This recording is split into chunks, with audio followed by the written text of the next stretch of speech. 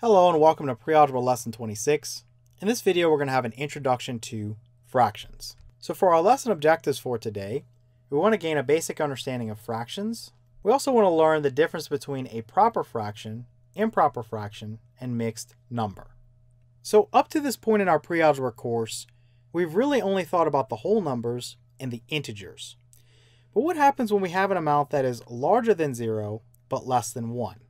Something that's a part of a whole amount. Well, when we come across this scenario, we can turn to fractions for help. And I know some of you watching this video already have extensive experience with fractions, while others have no experience whatsoever. No matter what, all of us have worked with fractions in our everyday life, even if we haven't realized it. So a typical scenario would involve you splitting up a pizza with your friends. So as an example, let's take a look at this pepperoni and cheese pizza that we have on the screen.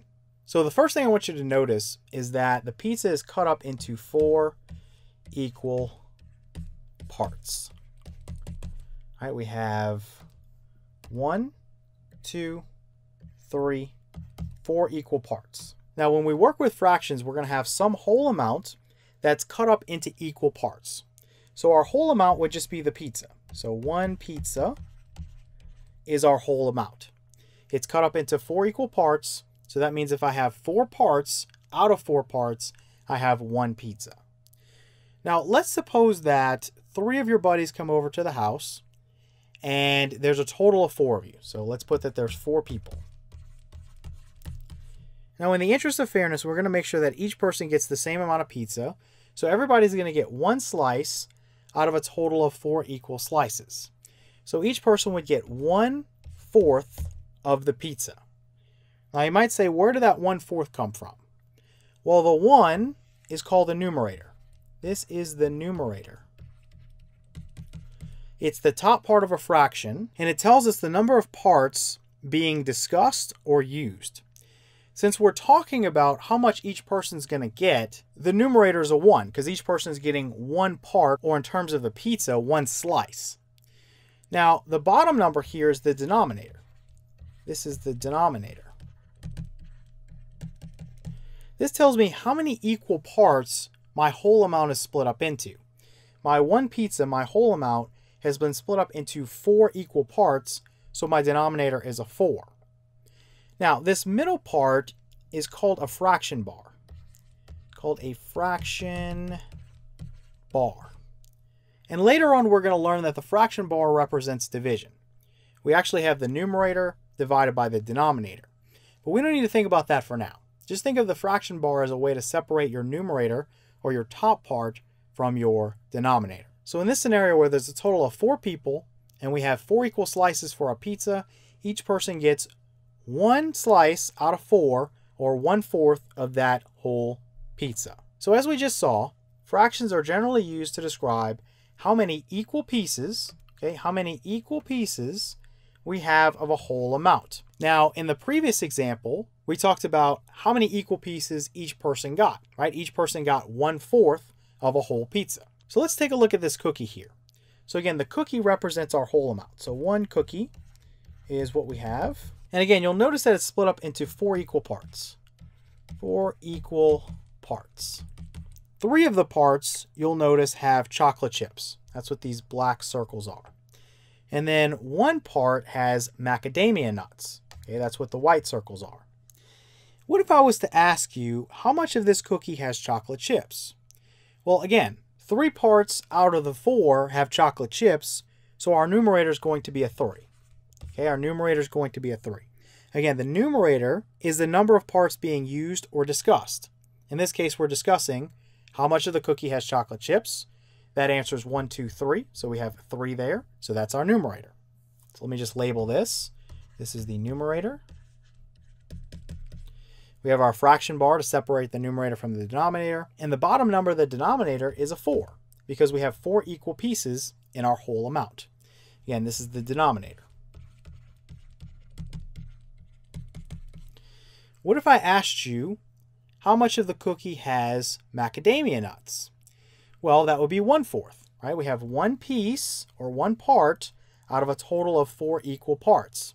So the numerator is going to change. Now we're discussing macadamia nuts, so that's going to be a 1. The denominator will not, because I still have 4 equal parts in this cookie. So now we're talking about the fraction 1/4. As another example, let's take a look at this apple that's cut into 2 equal pieces. So we have one piece and then a second piece. So let's suppose it's me and you, and we're in a room, and we both want the apple. So we decide, in the interest of fairness, that we'll cut it down the middle, just like we have. Each person has an equal amount. How much will each person get? Well, each person gets one piece out of a total of 2 equal pieces. Right? The numerator is a 1. The denominator is a 2. Right? The numerator, again, tells me the number of parts being used or discussed. And again, we're discussing how much each person is going to get. Each person is going to get 1 part, so that's why the numerator is 1. The denominator is 2 because there's 2 equal parts in the whole amount, right? In the apple, we've cut it up into 2 equal parts, so the denominator is 2. Each person is going to get 1/2 of the apple. Now let's suppose as we're about to bite into this apple, 6 more people show up and they say, hey, we each want an equal amount. So now we've got to cut up the apple into 8 equal pieces. 8 equal pieces. And each person asks you, how much am I going to get? Well, they're going to get 1 piece out of a total of 8 equal pieces, or the fraction 1/8. Right? So 1 again is the numerator,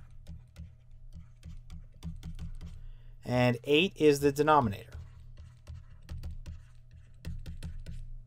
So again, each person would get 1/8, or 1 piece, out of a total of 8 equal pieces for this apple. Let's say that you're watching a video on the web, and this video has 3 equal parts.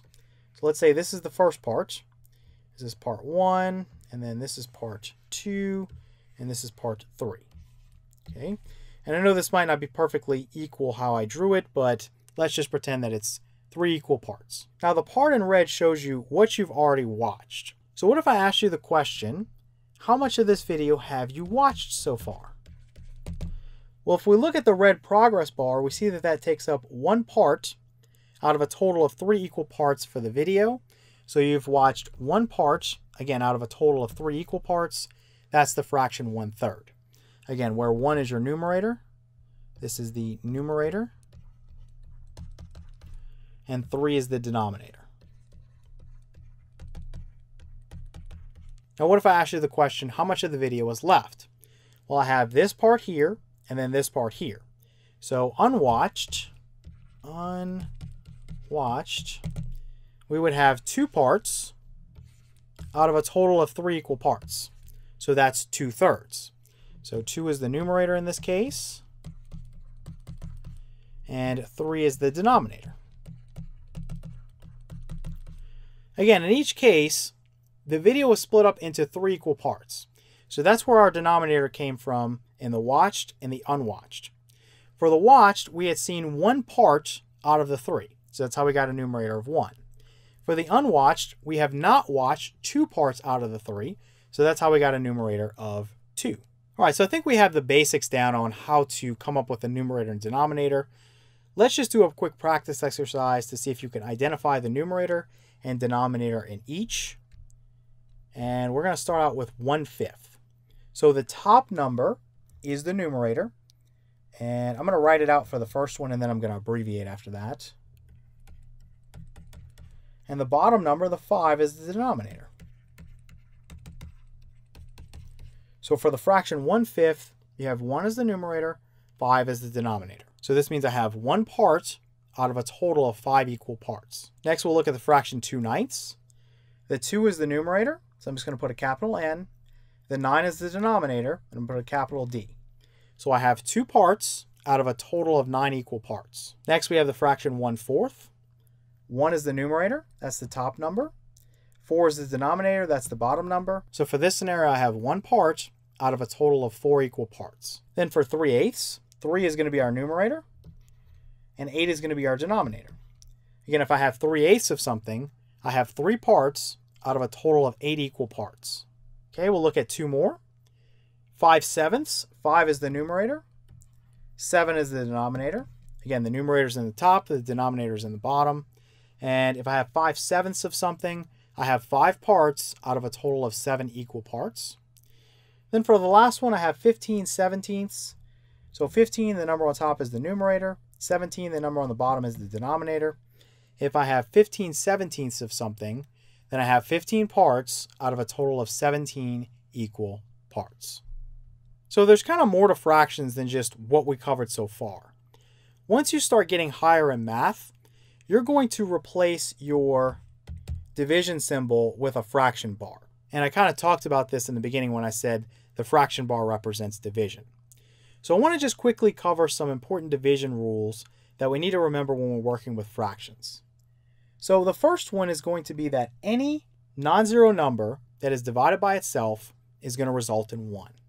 So if I have something like 4 divided by 4, I can now write this using a fraction as 4/4, or 4/4, and this is going to be equal to 1. And think about the scenario we had with a pizza. Let me just go all the way back up real quick. So kind of looking at this, I see that I've split up my pizza into 4 equal slices. So if I consume 4/4 of the pizza, or I eat 4 pieces out of a total of 4 equal pieces, then I've consumed 1 whole pizza. The next rule to remember is that 0 divided by any non-zero number is always 0. So 0 divided by, let's say, 3 equals 0. And now we can write this using a fraction as 0/3 equals 0.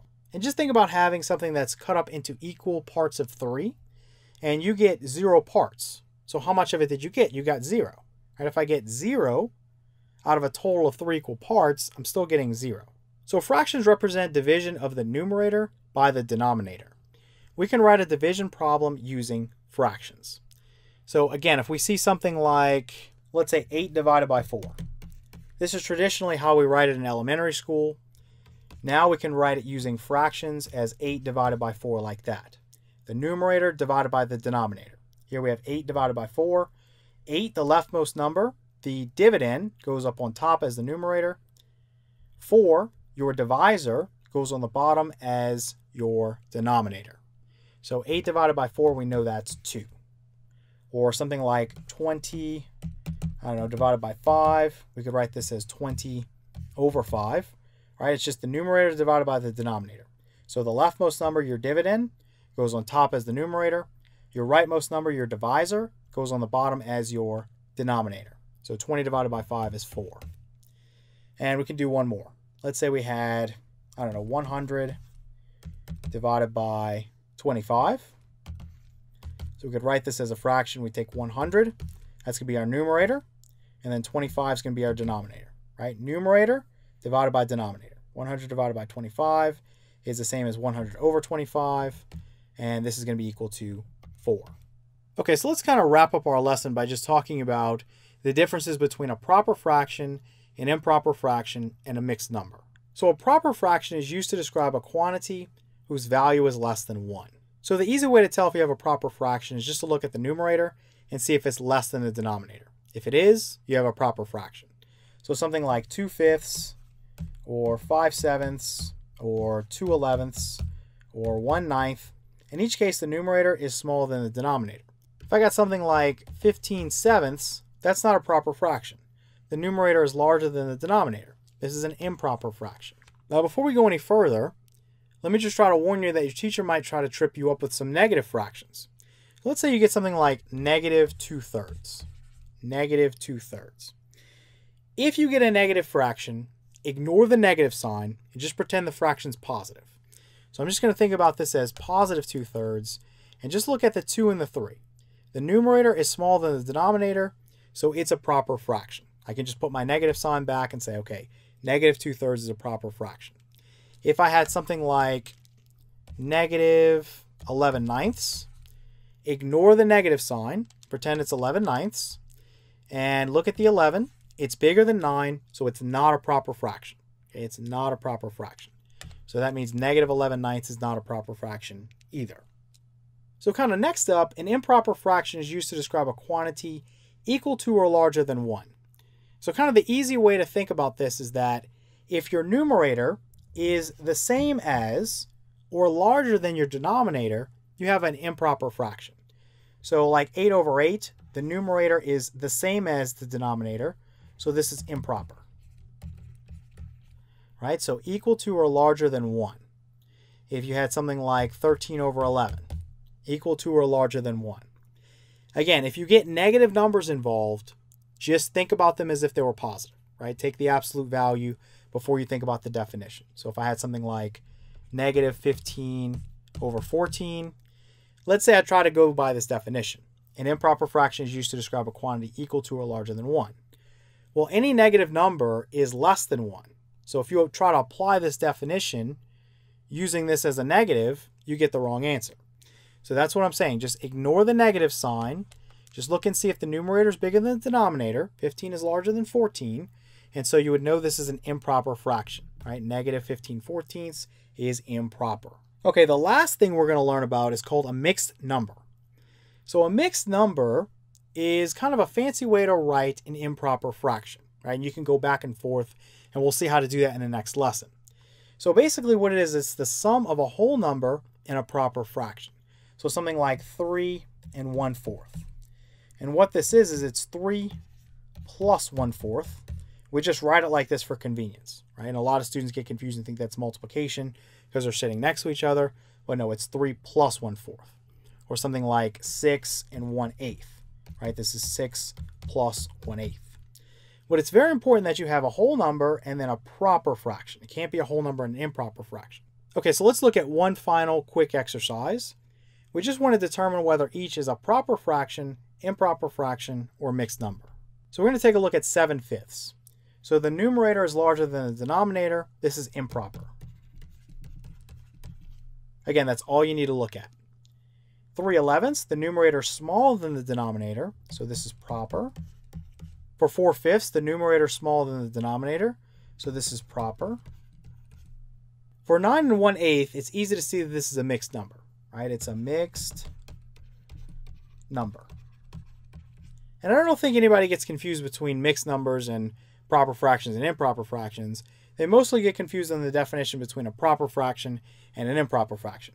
For a mixed number, you have a whole number just hanging out to the left. So it's pretty obvious that it's a mixed number. For 10/7, the 10, the numerator is larger than the 7. So this is an improper fraction.